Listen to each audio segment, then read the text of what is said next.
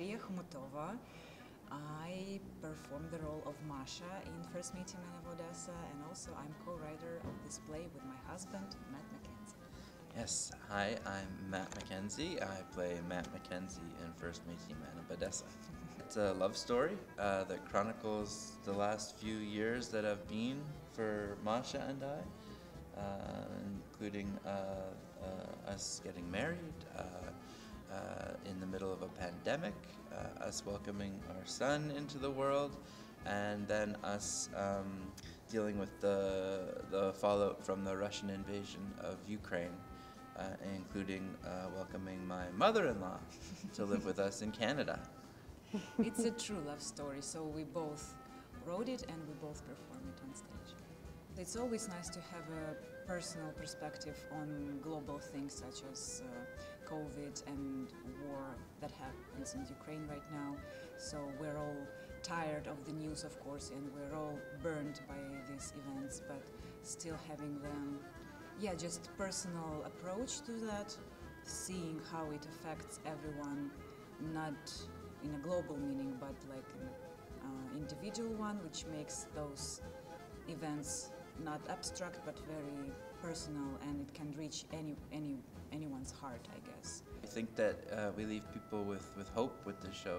People who've seen the show across the country have been very energized and want to share their experiences, or whether they're Ukrainian or whether they're Métis or an indigenous person. And so yeah, it's not a doom and gloom story. It's very hopeful and full of laughter and love. Please enjoy this special sneak peek of First Métis Man of Odesa, which shows the first time I met my wife's parents in Odesa. The contract ends. We travel to Odesa, so Matthew could meet my mother and father.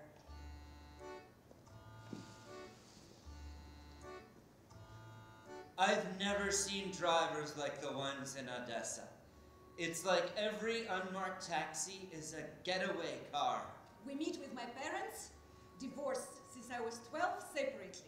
First we meet Olga, a larger-than-life language expert, over Napoleon cake, which Olga and I discover we share a near spiritual affinity for.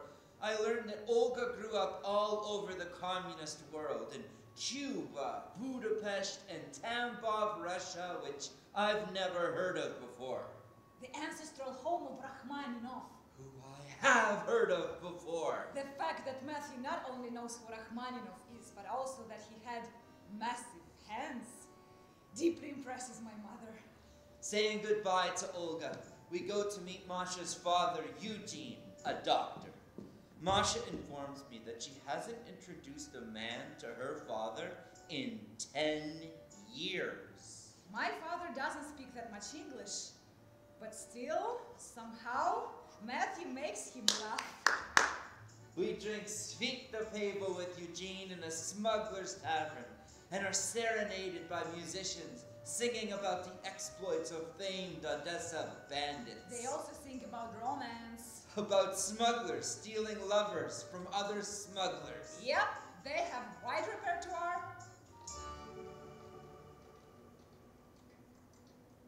Saying goodbye to Eugene, we walk along the shores of the Black Sea.